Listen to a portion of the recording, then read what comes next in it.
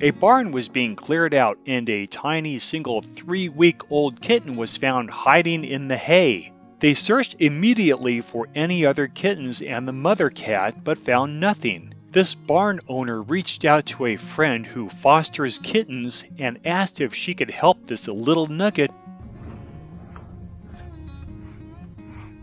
She was concerned about his animal health. She was very eager to help and instantly fell in love with him and named him Barney. What is it? Hi, little one. However, he was thin, very scared of everything and hissing a lot. What is it? Are you hissing? Watch to the end to see Barney curled up with his tiny feet and blue ball.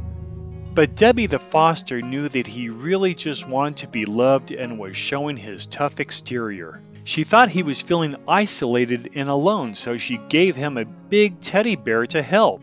To stay the warmest, Barney liked to stay between the teddy bear's legs and snuggle. He is doing super well and thriving with Debi's love.